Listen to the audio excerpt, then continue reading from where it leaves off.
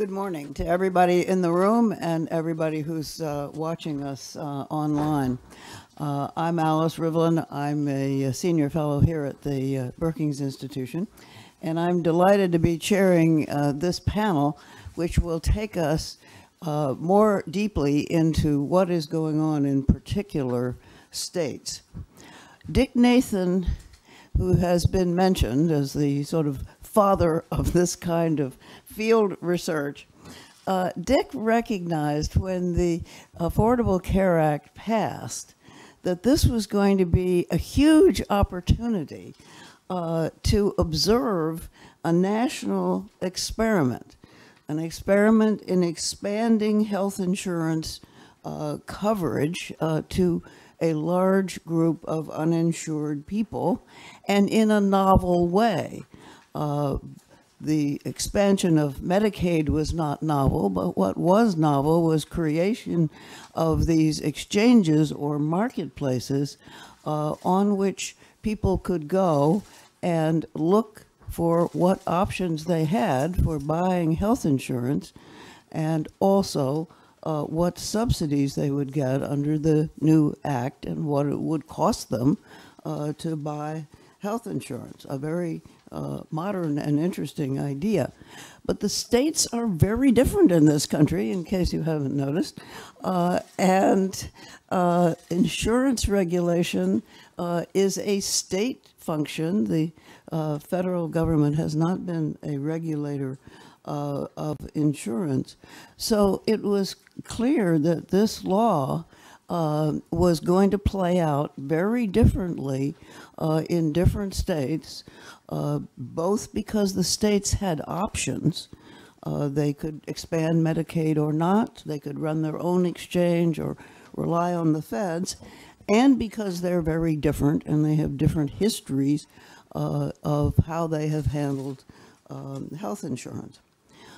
So this was an opportunity, and Dick had the wisdom to see we ought to seize this and set up a network of experts in as many states as possible and get them feeding back information about how this experiment was working. And this project is one of several that have benefited from that insight. Mark has given us the overview, and now we're going to get a chance to look at 4 states in some detail. We couldn't have had 10 people up here. It's too many. They wouldn't fit. And you don't want to listen to that many people anyway. So we selected 4 states that were quite different in a number of dimensions. We're going to talk first about Colorado, and we're lucky to have Louise Norris. Louise is a healthcare writer, and she also sells insurance, which is, she's been on the ground. She knows how to do this stuff. But she writes about it very lucidly in a number of national publications. But in this case, she was our expert on the ground in Colorado. We will hear next from Brad Wright. Brad is a professor in 2 departments at the University of Iowa. Both health management and public policy, and has a long history of publications writing about health insurance. And Brad's going to talk to us about Iowa, which is actually a less happy story than Colorado. So we didn't put him first. And then we have Lynn Blewett, who is going to talk to us about Minnesota. She did the field research on Minnesota. Lynn is a professor of health policy at the University of Minnesota in the School of Public Health, and she has also published widely about all sorts of health insurance matters and been on the front lines, both in Minnesota and here in Washington, as health coverage expanded. And finally, we will hear from Mark Hall, who has already been introduced, but the remarkable thing about Mark at this moment is, although he hangs out at Wake Forest, where he's a professor of law and public health, he's going to talk to us about Arizona. We thought we needed a fourth state, and he had worked on all of them. So let's go to Louise first. Good morning. So Colorado, we have a pretty stable market. We did have some significant rate increases this year, but we have 7 insurers in our exchange, and that is the same as we had last year. And enrollment was slightly higher for 2018 than it was in 2017. So I just briefly wanted to talk about what Colorado has done both long-term and more recently to facilitate that market stability. So the Colorado does have a hands-on, proactive approach to healthcare reform, and that has been long-term. Before the ACA required like maternity coverage and banned gender rating, Colorado had already done that via state legislation. For many, many years, Colorado has limited short-term plans to no more than 6 months, non-renewable, and you can't get a short-term plan if you've had more than one in the previous 12 months. So kind of preventing people from stringing together a series of short-term plans to substitute for regular health insurance. As soon as the ACA was implemented, Colorado went ahead and expanded Medicaid, set up a state-run exchange. They also terminated grandmothered plans, transitional plans, after just 2 years. So we did allow short or grandmother plans to continue in 2014 and 2015, but then cut them off at that point. And there were about 75,000 people on those plans at that point who had to, if they wanted to remain insured, they had to switch to the ACA compliant market. At this point now in 2018, there are still about 30 states that are still allowing their transitional plans to continue and to continue all the way into 2019. So cutting off those plans early was part of Colorado's strategy to stabilize the market. For this year, for 2018, if we look back to 2017, what was going on, obviously last summer there was a lot of justifiable concern on the part of insurance carriers over what was going on at the federal level. And I think Colorado, our Division of Insurance, really took a proactive stance to reassure the insurance companies that, hey, you know, we know there's a lot of uncertainty at the federal level, but we're going to do whatever we can to implement regulations and communicate effectively so that you know that at the state level we're doing everything we can. And so they really worked with the insurers all summer last year to keep them in the market. And as Mark mentioned, Colorado was one of the few states that did not do the silver loading for CSRs, but instead they broad loaded. They had the insurers add it to all the plans, but that was part of their strategy, was to communicate that early to the insurers. They were getting this information out to the insurance companies like in May and June last year. I mean, we had some states where silver loading was happening, but it was happening in October.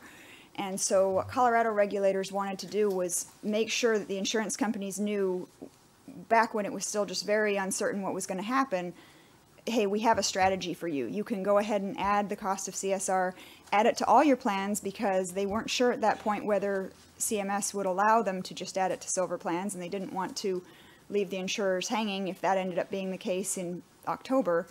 But so even though it was a broad load, which we know now doesn't help consumers as much as a silver load, it definitely helped us to stabilize our market because it gave the insurers, you know, they knew there was a strategy. And then Colorado was also very early out of the gates in terms of announcing that they would extend open enrollment for 2018. They kept it all the way through almost mid-January. And our enrollment did end up slightly higher in 2018 than it had been in 2017.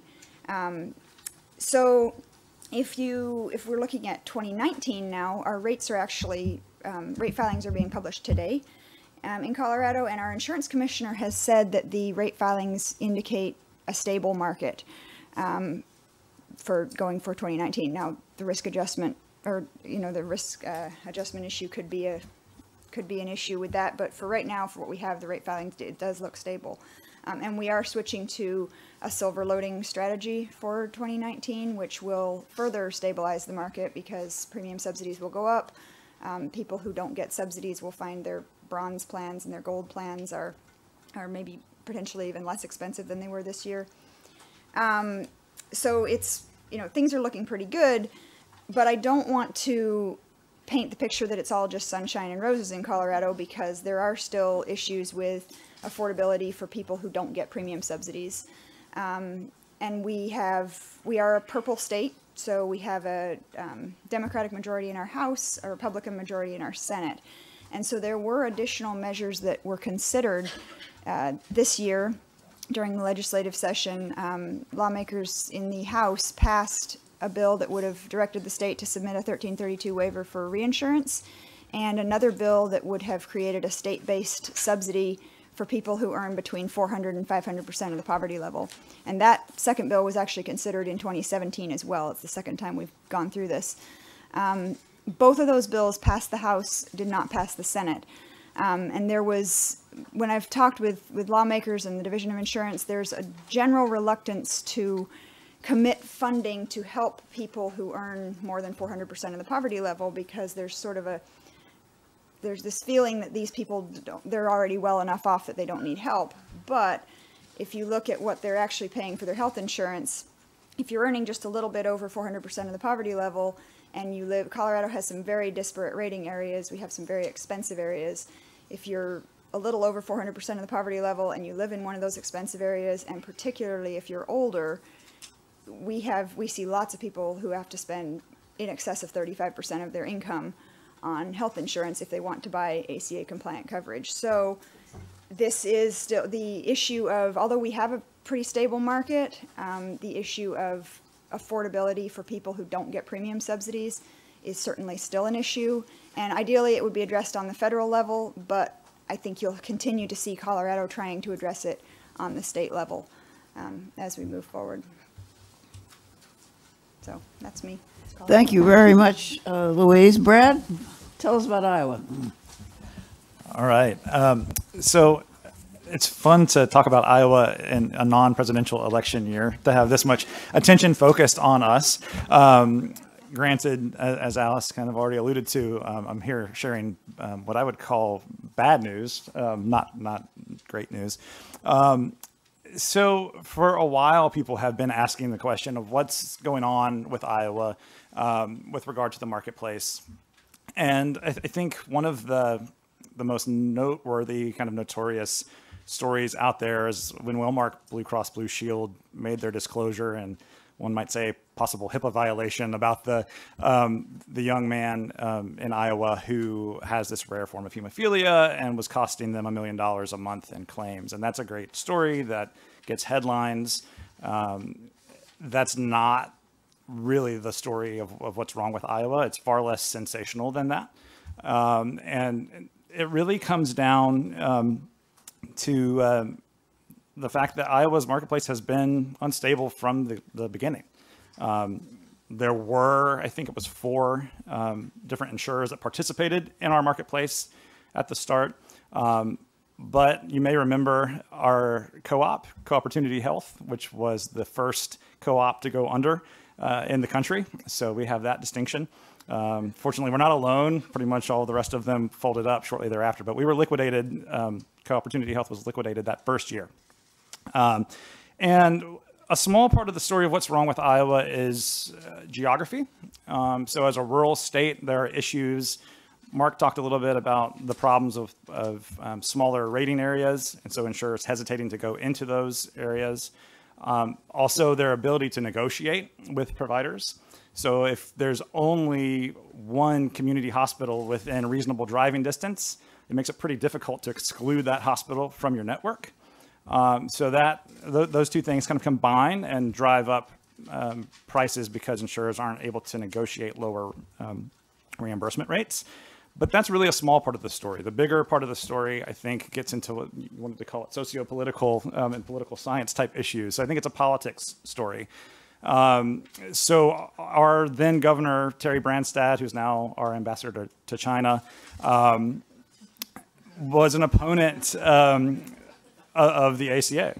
And so the short version is he essentially deliberately underinvested in outreach and enrollment efforts. We are one of the federally run exchanges, and so that lines up with the data that you've already seen.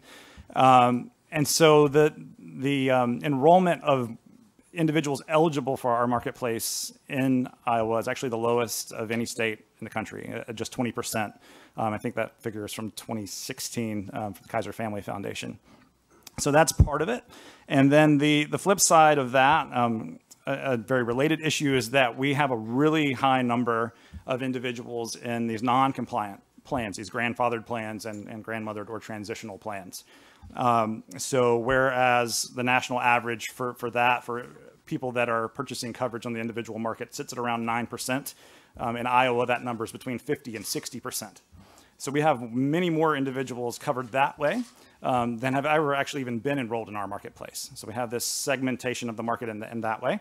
And all of those individuals, for the most part, are insured by Wellmark, which is our dominant insurer. And it's worth noting that Wellmark sat out of the exchange in 2014, 15, and 16, dipped their toes in the water in 2017, is back out in 2018, and is now talking about going back in 2019. And I'll talk about what I think that maybe is about towards the end of my remarks. So these kind of broad dynamics have set up what faintly resembles, although again, technically is not a death spiral. It has certainly driven healthier individuals, especially those who are not getting the subsidies, to leave the marketplace. And it's also driven insurers to leave. So we've had, I think, a total of 9 insurers that have participated in our marketplace at some point since 2014 that have since left. And as you know, it looked like we were going to have no insurers at all this year before Medica stepped up and said, we'll take on the job of insuring folks in the marketplace in Iowa. But we'll do that by hiking premiums 57%. So it's a good job if you can get it, right? Because you don't have any competition. And you can set the prices where you need them to be to ensure that you make money. So one of the people actually that I spoke with, who I won't name, when I was doing this research said, you know, I wouldn't be surprised if Medica brings in $60 to $120 million this year. So again, a good business model. As all of that was unfolding, and it was looking like we might be a bear market, we pursued a 1332 waiver to do what was known as the Iowa stopgap measure. And that was going to do essentially 2 things. One was reinsurance, right? So we were looking at what Minnesota and Oklahoma and others were talking about at that time and saying, we'll do that too, but we're also going to get rid of our marketplace, because what we want to do is establish an off-exchange purchase of insurance, and it's going to be just one type of plan. Any insurer that wants to participate in this, for lack of a better word, scheme, can do so, but this is the one type of plan they can offer. The rationale behind that being we're not going to have a lot of time between getting approval of this and the open enrollment period, so we want to streamline that process as much as possible. And the reason that it goes off exchange is because they wanted to change from the subsidy model to a sort of a premium credit model, which would be available to any Iowans. So it doesn't top out at 400%, but it is adjusted for age and income. Pretty much anyone that was following this said this doesn't meet the guardrail provisions of Section 1332 of the ACA. So we were wondering, if this gets approved, are we then going to be set up for battles in the courts and so on? And unfortunately, we don't get to know the answer to that because Iowa withdrew its application. And the story there, I've heard mixed reports. So from folks in the state, it was CMS informed them that basically if this worked and if enrollment started to increase in the marketplace, they weren't going to get any additional federal dollars. So Iowa was going to have to pick up all of that excess cost, and they weren't willing to do that. And so they withdrew their waiver. That's the story they tell. Other stories that were in the news were that President Trump actually went and talked with Seema Verma and said, don't approve this waiver, because this is all unfolding at the time that the Senate was talking about repealing the ACA. And so could maybe this be a way to further sabotage the struggles that Iowa was going through to begin with? I don't know, but what I do know is that Iowa has had roughly double, if we're speaking in proportional terms, the cuts to outreach and enrollment dollars from the federal government that other states have experienced. And of course, we've had more cuts announced this week. So we do seem to be getting picked on a little bit in that respect. But the upshot here is that Iowa has a terribly segmented market. And Mark talked about this a lot, about that subsidy cliff. So the Iowa Insurance Division has actually put out some numbers on this. So I'll give you an example. A couple that's age 55 that lives in Iowa City, where I currently reside, who's earning $64,798 a year. So that puts them at 399% of poverty. Because their premiums are capped by the affordability provision at 9.69% of income, they pay $523 a month. If you bump that up, if they earn an additional $324, so that brings it to $65,122 a year, and now that puts them at 401% of poverty. Now there's no premium cap to protect them. Their premiums would go to $2,724 a month, and that's approximately 50% of their household income for the year. So obviously that's a problem. It's especially a problem in a place like Iowa, where we have farmers who have variable incomes. That was something that a lot of people talked about, and how they want to handle that so that they don't get these surprises come tax time. An obvious fix would be for insurers to discontinue their grandfathered plans, for the Iowa Insurance Commissioner to say no more transitional plans. There was an analysis from the Wakely Consulting Group that basically said if you do that, your enrollment will go up between $55,000 and $85,000, persons, and the premiums will decrease 8 to 18%. So that's not a total fix, but it'd be a step in the right direction. And unfortunately, what we're likely to see is going to exacerbate the issues rather than ameliorate them. So the most recent development in Iowa is the passage of a law to allow Farm Bureau to sell health plans that are not considered health insurance. And so that stands to, if you pay $55, right, and become a member of Farm Bureau, you get access to these plans that are going to be cheaper because they're not as robust of an insurance product, bottom line. So that may be great for these individuals that are out here above 400% of poverty and not subsidized. I don't have a crystal ball to tell you what will happen to maybe some of the younger and healthier people who are in the subsidized market and maybe want to move to an even cheaper plan.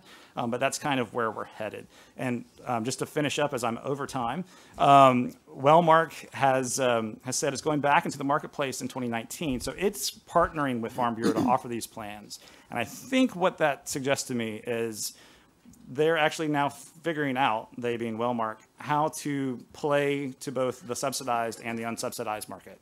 Right, so they can potentially end their transitional plans, and for the group that would be qualified for subsidies, they can pursue them there in the marketplace. But for other individuals who are in better shape, healthier, younger, maybe not subsidized, they can go after them through these Farm Bureau plans. And I'll leave it there. Thank you. Thank you, Brad. There was a famous book called What's the Matter with Kansas? I think we just heard the sequel, What's the Matter with Iowa? Lynn, tell us about Minnesota. Okay, we'll try to do this in 10 minutes. So Minnesota, like other states, has had a very volatile individual market. We're a very small market, so we started when we started with the ACA implementation, we had about 300,000 people. That has diminished to about 160,000, so we've lost a lot. And it's unique. States who are smaller, so we have, and rural. So we have 300,000 people compared to 1.5 million in California's individual market. So it creates like a different dynamic. It's a smaller number, smaller problems, but also very volatile and not enough numbers to spread risk. So it becomes a really important, it's very important to think about Minnesota and Iowa's and others that are very small, very rural. We also had one of the largest high-risk pools in the country, 26,000 people. Doesn't sound like a lot, but when you think of our individual market as 300,000, now 30,000 people is a lot of people. So that transitioned into our individual market, which has played a part in the discussions of what's going on and contributed to the volatility and the risk profile of the market. We also have a basic health plan in Minnesota, so that's the ACA option. New York and Minnesota has a BHP, which is between 138 and 200% of the federal poverty level. So that's funded by the federal government primarily through 95% of what would have gotten in the individual market. So what their APTC, 95% of what their premium tax credit would be. So that's financing the BHP. That's about 80,000 people. That's not in the risk pool for the individual market. So again, you can see how this gets complex very quickly, even with a small market. The BHP also creates very strange incentives because the financing is based on the premiums, because the APTC are based on the premiums. So as the premiums go up, we get more money from the federal government for our BHP. So stabilizing premiums gives us less money for BHP.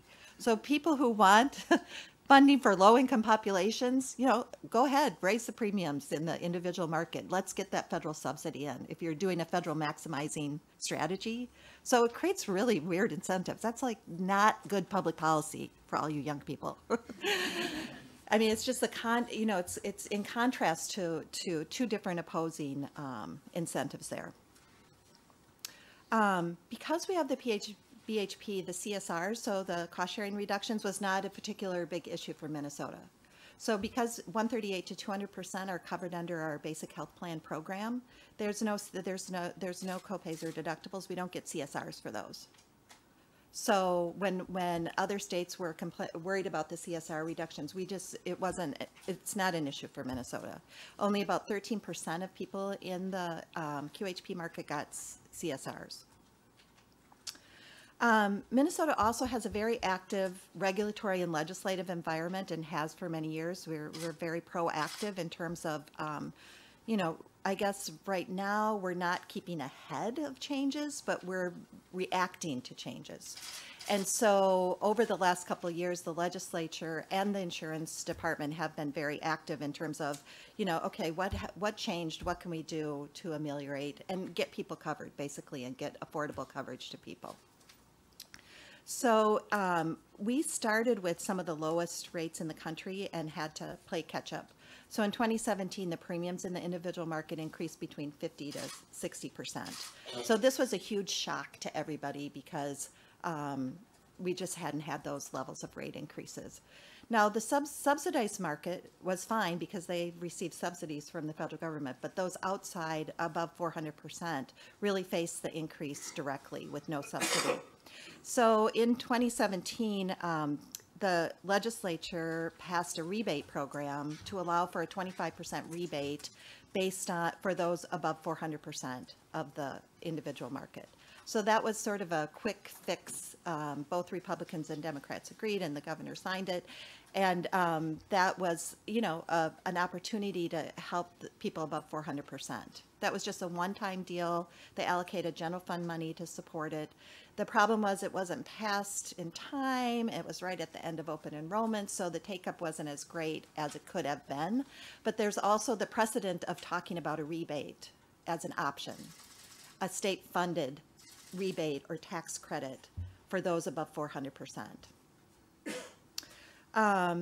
Along with that legislation, we have Republicans on the Senate and the House side. Who added in to allow for-profit health plans in Minnesota. So one thing unique about Minnesota, we've been a very closed market and have not allowed for-profits. We're the only state in the union that has had that regulation. So all our health plans are non-for-profit. So we now allow for-profit plans, and that has not been an issue yet, but United is certainly poking around, and so is Aetna. And so we anticipate that that's going to have another change and impact. And that was a part of the package with the rebate, and that was an agreement between Republicans and Democrats to let that go. And then we also provided for ag co-ops, so agriculture co-ops, so tied to the agriculture industry. So to allow for agriculture co-ops, which are still insurance, but they're more like a self-insured product. So so they still are, traditional insurance products with a premium. Land O'Lakes has one, and then there's another one, and they're marketed around, you know, the healthier parts of the state, I'll have to say. But they did get some take up, not a lot, about 1,000, 1,500 people. So that's, again, it's like, you know, strategies to get people affordable coverage. The reinsurance, so that passed in 2017, those activities, and then the legislature authorized the departments to go ahead and apply for a reinsurance waiver, a 1332 waiver. So that was approved in the fall. It's 50,000 to 250,000 corridor with the 80/20 coinsurance, and that went into effect for 2018 rates. It came out very late, late August, and so the rate filings across the country were like with CSRs or out CSRs. In Minnesota, it was with reinsurance, without reinsurance. So that's how the rates were filed. We did achieve our, you know, that was approved, which allowed the pass-through funding for to fund the reinsurance, and the state contributed a portion to fund the reinsurance. That had an effect of decreasing the rates by about decreasing the increase in the rates by about 20%, and had an impact on the market.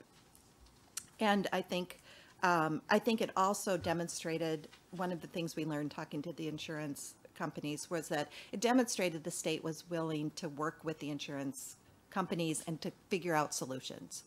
And so it again, it's this I guess active regulatory and legislative infrastructure that could work as a community and sort of public-private partnership to figure out what are we going to do, and then actually doing passing legislation. So we feel, so with the approval of our reinsurance, we also asked, because so the BHP funding that we get with APCTs for our funding, we asked for the pass-through for that to continue. So when the premiums went down, we lost a significant amount of funding for our BHP. And so we asked for our reinsurance that pass-through money for our BHP funding be continued. And that was not approved. And that was a significant blow to, and our governor in a letter called it nightmarish, because we gained federal financing for reinsurance, but we lost a significant amount in our BHP financing. And again, it's that weird dynamic of the incentives not being aligned. So we got money for what the advocates will say, we got money to subsidize the insurance companies, but we lost money to subsidize programs for low-income populations. But it was too late in the process to change anything in legislation, or we were stuck with it, basically. But it was a significant amount. I think 150 million for Minnesota. That's a lot of money. So the other thing that's going on is so most reinsurance is financed by most of the 1332 reinsurance waivers are financed by an assessment on insurance. That's typically how reinsurance is financed. In Minnesota, we used a state designated fund that is called our Healthcare Access Fund. It's financed through a provider tax. That was also very controversial. So that's a tax that was used to support our state-funded programs, Minnesota Care, and because we have our federal funding financing the basic health plan, that we haven't had to use that money. So it's like piling up. And when the legislature are doing their things, they see a big pot of money. It's like, oh, we can take that and use that. So that's what was used to finance reinsurance. So we only financed it for 2 years. Again, that's a 2% provider tax that's funding reinsurance for the state. So again, this is going to come up in the next legislative session of, is that appropriate use of state dollars? Is there a better way to finance it? We'll probably be talking again about a rebate, or there was a proposal introduced last bipartisan to do a tax credit, so like a state APCT, but we wouldn't do an advanced premium tax credit. It would likely be a tax credit through the tax code that would be state financed. Now that's assuming we have state money, and that provider tax is expected to expire, well, it's expiring at the end of 2019. So if we don't have that resource, you know, I think we will be very limited in what we can do, and we will not be as proactive. And that leads me to the midterm elections. So a lot depends on what happens. We have a governor's race, and our previous governor, Tim Pawlenty, is re-entered from the Republican side, and very contentious, and we're considered a toss-up state. So it really depends what happens in the midterms.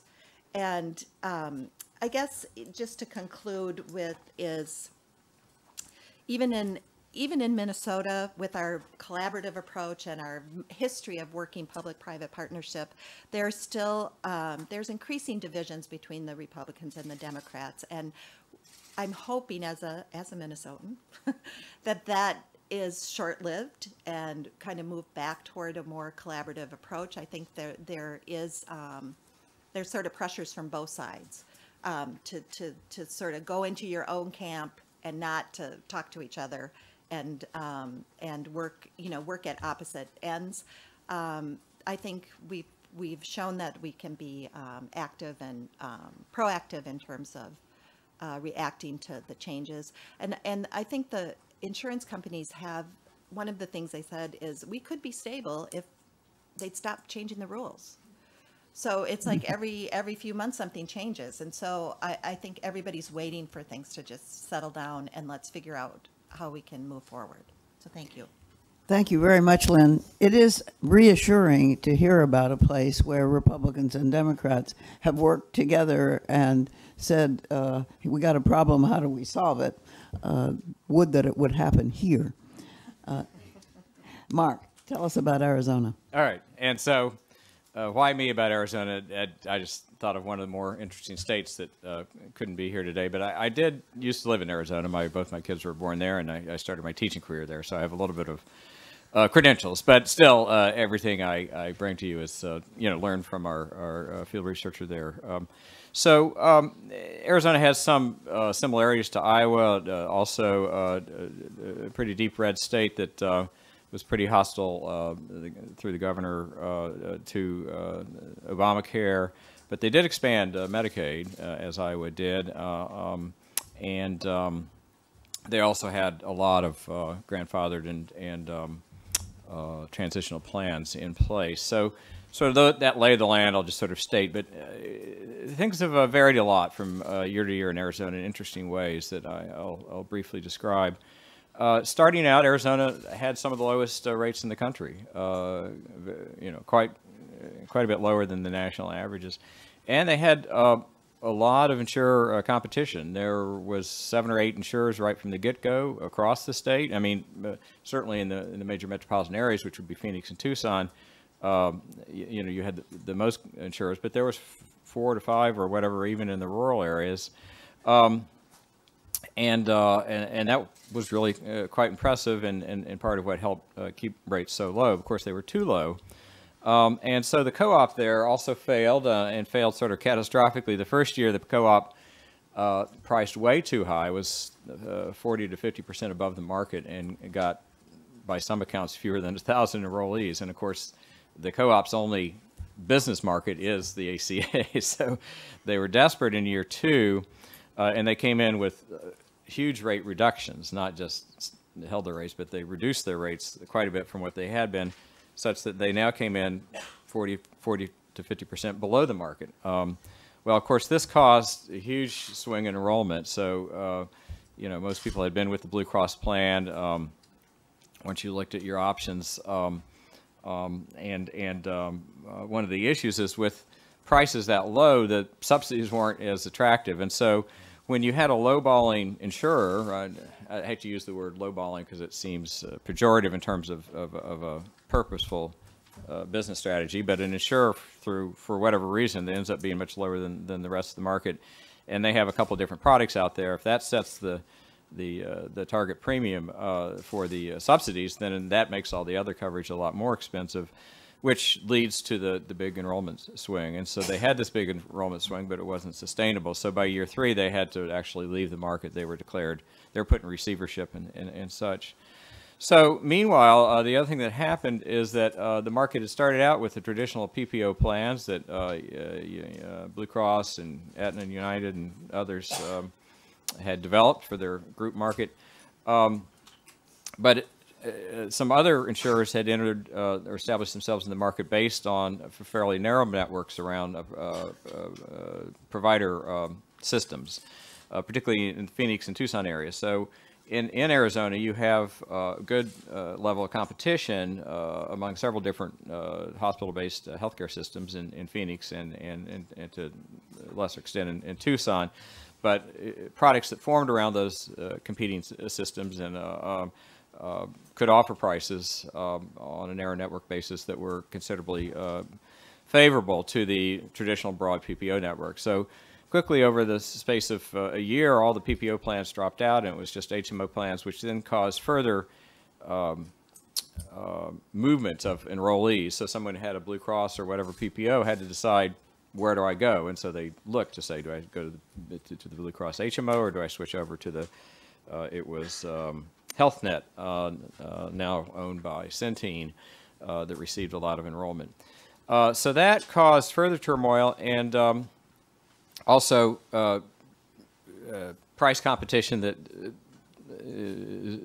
was excessive looking back, because they were suffering huge losses. And so by 2016, the insurers put in, two things happened. Most of the insurers left except for Blue Cross and the Centene, now Centene-owned HealthNet product. And there were gigantic rate increases, the largest in the country, 50 to 75% increases. And so suddenly Arizona went from almost having a bare county. So the first issue of bare counties was in 2016 for Pinal, whatever, the county that's in between Tucson and Phoenix. For a while, it looked like they might not have a carrier, and then the largest increases. And so it was kind of the first sort of poster case of a market going down the tubes. They got all the counties covered, but now the prices were exceptionally high. But what interests me is it settled into the following pattern, that the two carriers, Blue Cross and we'll call it Centene because it's better known that way, had basically split up the state. And Blue Cross left the urban areas that had these narrow network-based products and only concentrated on the rural areas where its PPO structure was to its advantage. And then Centene was left, with the attractive markets in Phoenix and Tucson, but without any competition. And based on that, rates were actually steady for 2017 and 2018, I think both.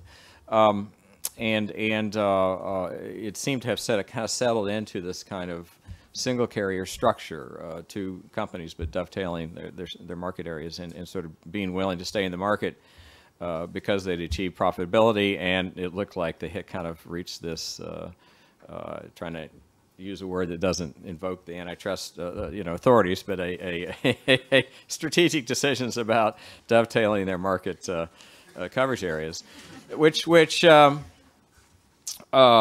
suggests to me that that might be sort of the stabilizing solution for some states. I don't know.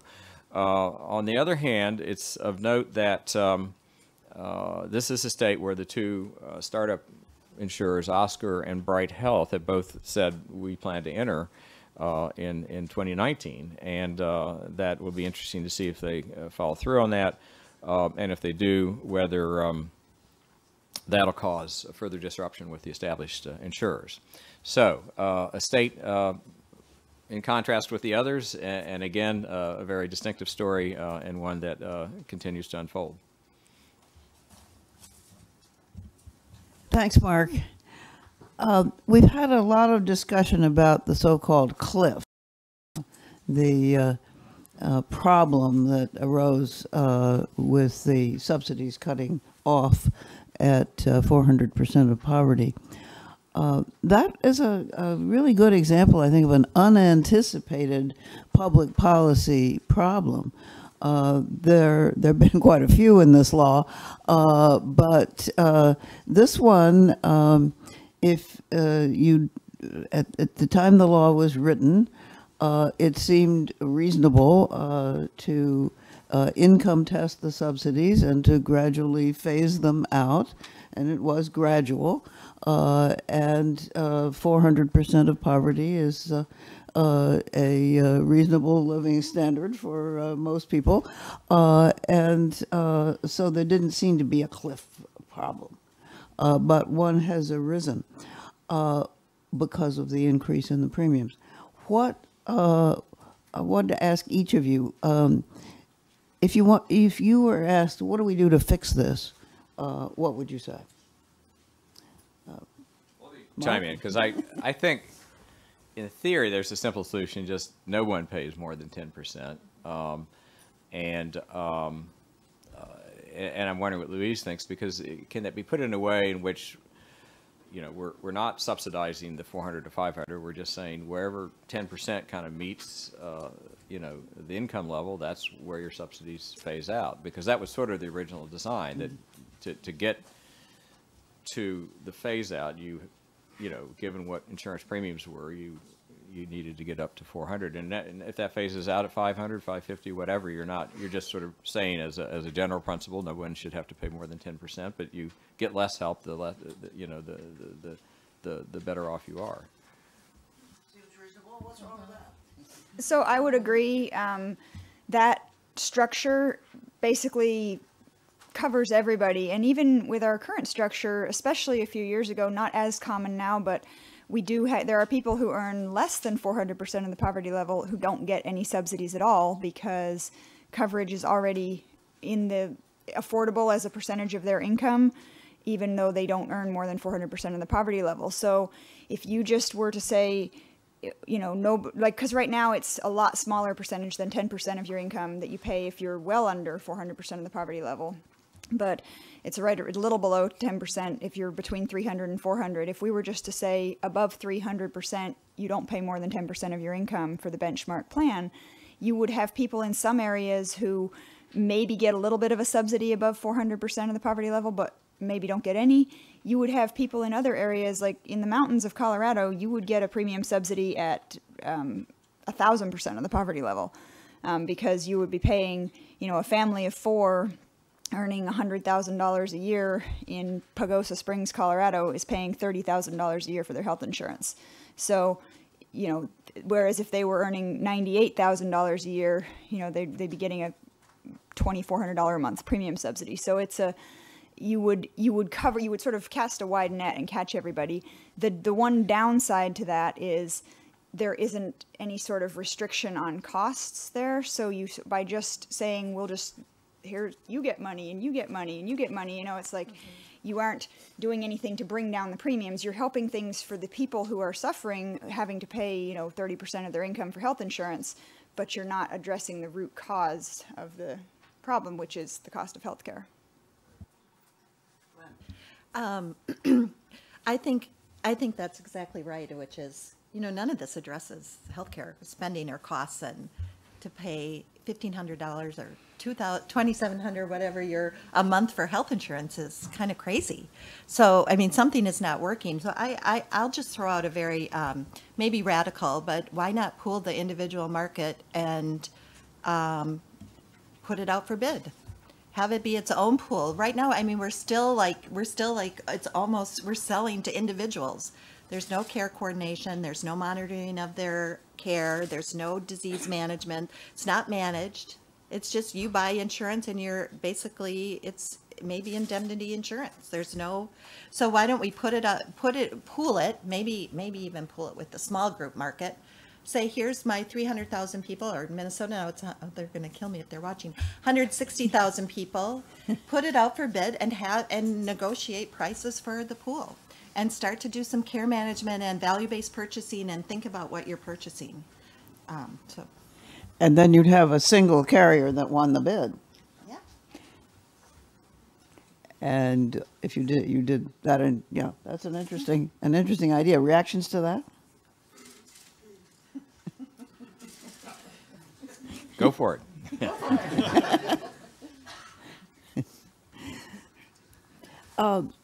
Let's go back to the family in the mountain town of Colorado that would be charged $30,000.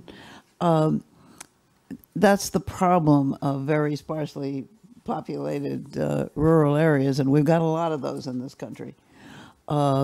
if you were designing a system that was basically sticks with if you were amending the Affordable Care Act law, let's assume it sticks there, what would you do to mitigate this problem of sparsely populated rural areas?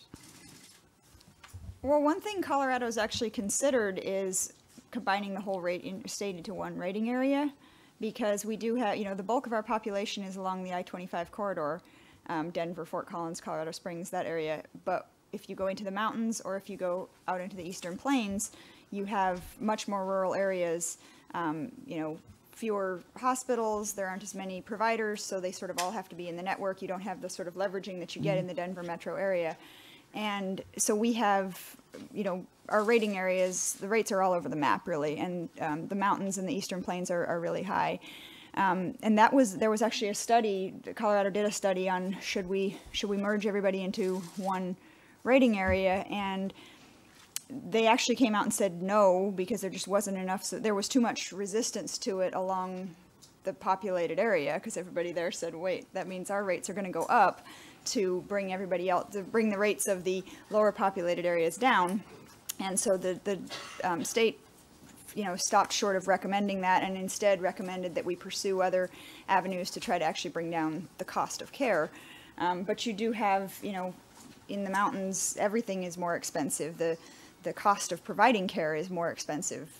Your overhead costs are more expensive. So unless you, I don't know, I guess that's the million-dollar question, but we did consider merging everybody into one rating area and decided not to do it. And you could have done it, because that is was the states that set up the rating areas. Well, Mark? If I recall correctly, one thing that was in the reinsurance bill that didn't move forward with, but I thought was a nifty idea, was to set up the reinsurance formula, the band and the percents, such that it was more generous to the rural areas than the urban, to give added rate relief to those areas. And also the state subsidy bill that they were considering would have only applied to people in our 3 most expensive rating areas, who had to pay more than 20% of their income for health insurance. So we have considered some targeted things to try to address specifically those high cost areas, but we haven't done it yet. Well, anyway, in particular for reinsurance, there's no given reason it has to be the same formula throughout the state. You could for specified reasons have varied formula. Before we throw this open to audience questions, let me ask each of you to say, if you were in charge in your state, what is the most important thing you would do to stabilize the markets going forward? Well, I think I gave my idea. Yeah. Okay. I would love to see those 2 pieces of legislation pass. I know funding is an issue, and I know there's no free money, but if we could implement a reinsurance program and provide some state funding to help out the people who are a little over 400% of the poverty level, I would like to see those bills implemented. So I think 2 very simple things. Simple, assuming I have a magic wand that can make this all happen. Yeah. So would be to end the grandfathered and grandmothered plan, so we get those individuals into the marketplace, for one, and then I think to revisit the stopgap measure and get rid of all the things in it that weren't reinsurance and just do the reinsurance piece, which seems to be successful in places like Minnesota, and I think it would be in Iowa too. And for me, I think it would be the capping insurance at 10% for everybody, plus the theme that Lynn mentioned that we heard repeatedly, was just leave us alone for a while. Yeah, stop making these changes. Well, let's throw this open to audience questions. Yes, Sabrina. Thank you. This has been a great panel. I have a question for Brad. I'm just sort of curious if you have any thoughts on whether the way Iowa did its Medicaid expansion, in other words, running that population through the exchange, had any effect, either destabilizing or a positive effect? That's a good question. I didn't talk about our Medicaid expansion at all.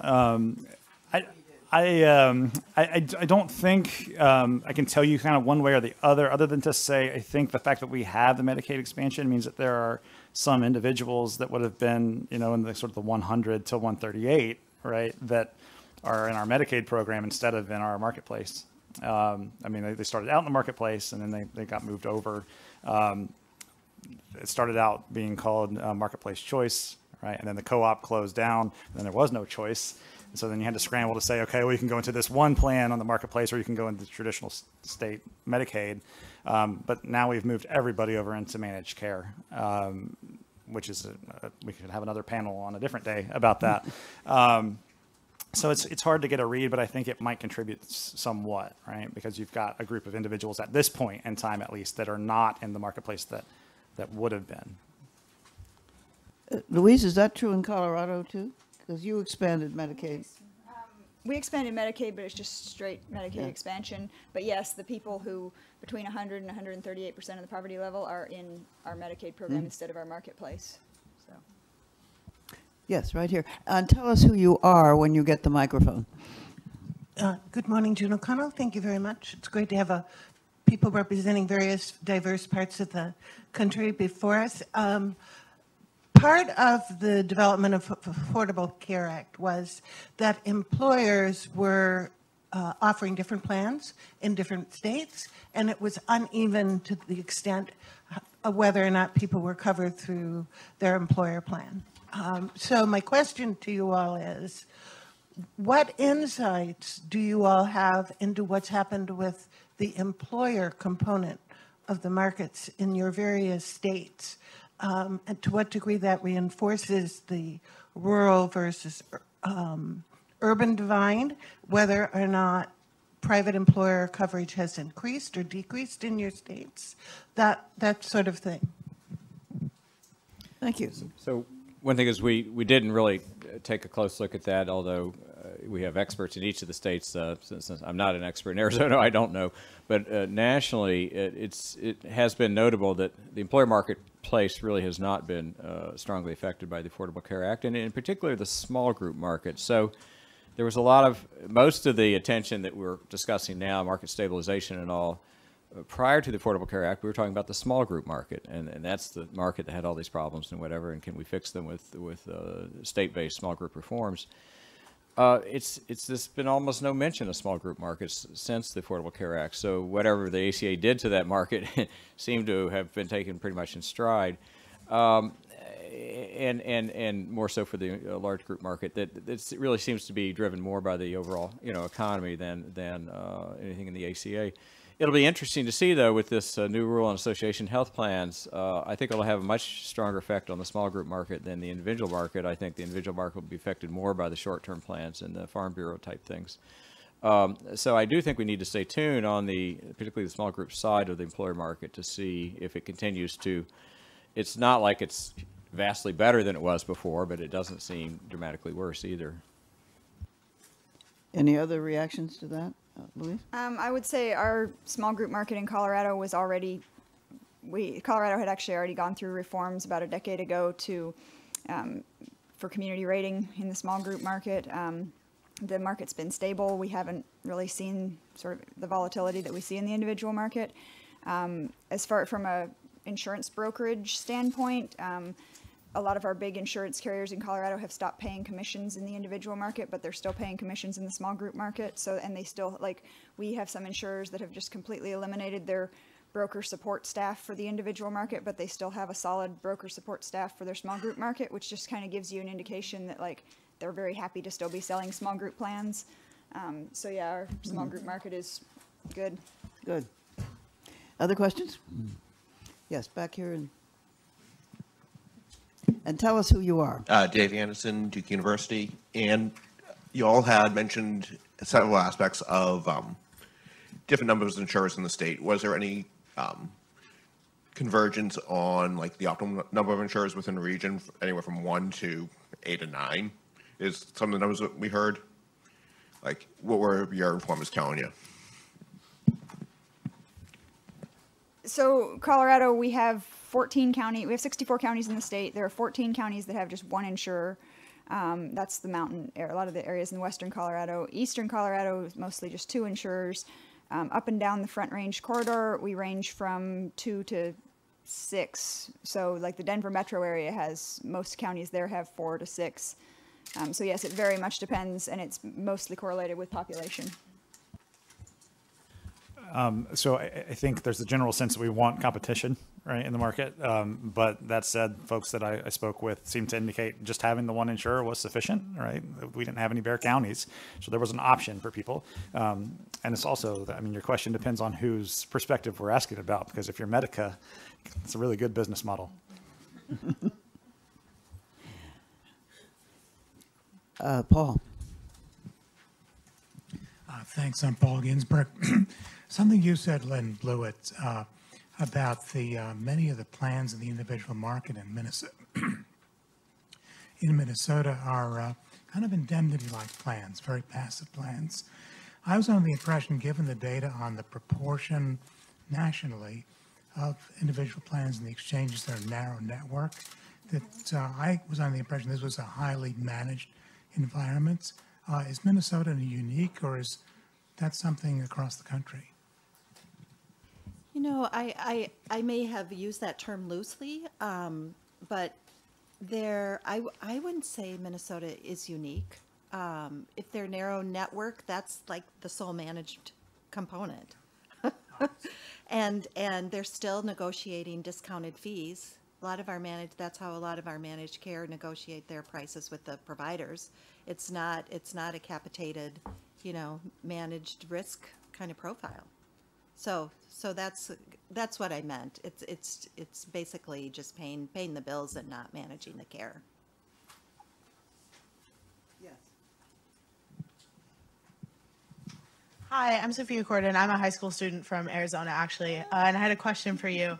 How do you think the large Native American population plays into the market in Arizona? I guess and maybe for Colorado too, if you think that has any effect at all.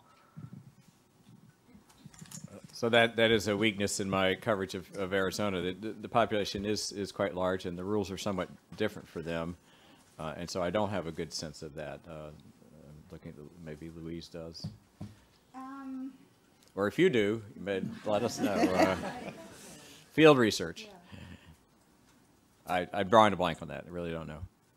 I think, and I don't have notes on that in front of me, but I'm fairly sure I remember Blue Cross Blue Shield of Arizona was the only insurer that I saw last year in the rate filings that actually added the cost of CSR for Native American populations back into their premiums. In most states, that it was just sort of insurers just ate that cost, but I'm fairly sure it was Blue Cross Blue Shield of Arizona that addressed the issue. So obviously it was going to be a large enough chunk of money that they added it to their rates, just like all the other states added CSR. So Back here. Hey, Ellie Rizzo, Horizon Government Affairs. I'm also from Iowa City, so go Hawks. I was curious, there's a lot of flexibility in what you can apply for in a 1332 waiver. So I was wondering if any of you have a sense as to why so many states have decided to pursue reinsurance as their main avenue in their 1332 waivers instead of another solution. One of the main reasons is that when Price was the secretary, he sent a letter to all the governors saying, pursue reinsurance. So that was like a signal, like we're open to this. This is a way that you can finance your reinsurance or a high risk pool. That they mentioned both of those options. And Alaska was the first one, and they said, go look at what Alaska did. We're open to this. So I think that was one of the that was the signal to do. The other thing, both Alaska and Minnesota, which is kind of interesting, had already built in infrastructure from their high-risk pools. So they used their legislative, they already had legislation on high-risk pools. They just sort of morphed that into reinsurance, and they used their infrastructure. So we already had a high-risk pool board and a high-risk pool entity. It was already organized. And so that was another reason. It was like we could build on existing infrastructure, and I think that's why Alaska and Minnesota were out first. is that we already had some basis to go for. Yeah, Maine's another state that had a reinsurance infrastructure in place that's likely to restart it soon.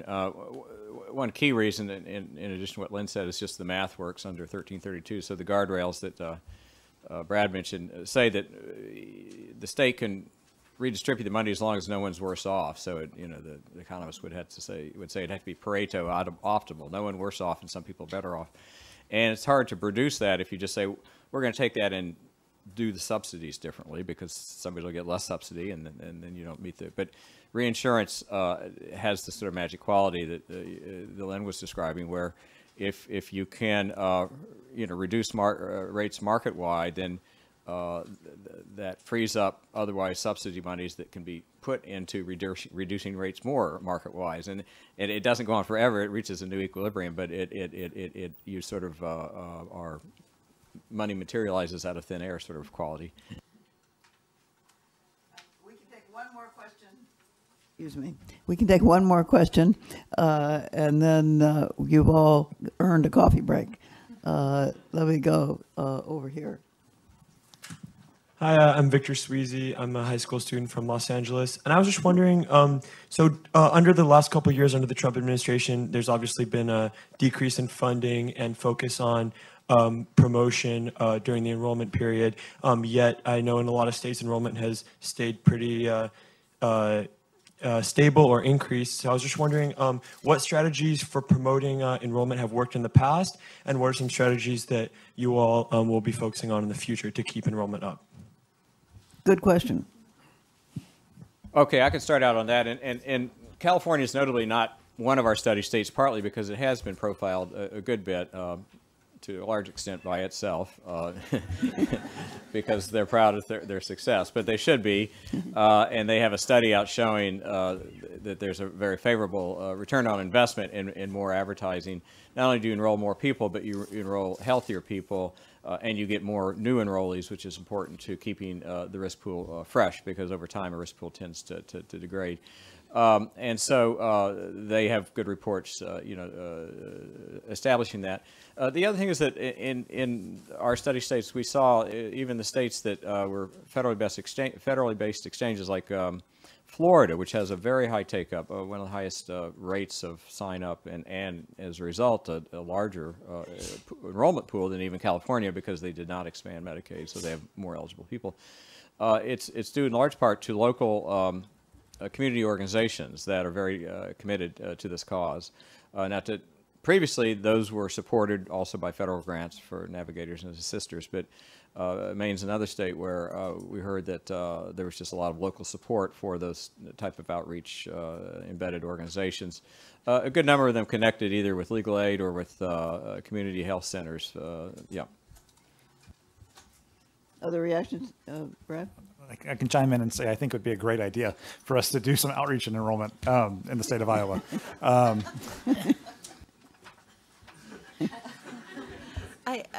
In Mark's report, which you all should read, it was interesting, and I don't know which state or where this was, but that just the constant sort of ACA and the barrage from the national level, all the, we're going to repeal and replace, that actually had an impact of bringing people into the market because people were aware of it. So it's sort of like that unearned media, which was kind of interesting to me. Like it's still on the, it's on the top. It wasn't like outreach enrollment strategy, but just that it was part of the news cycle was kind of interesting to keep people aware.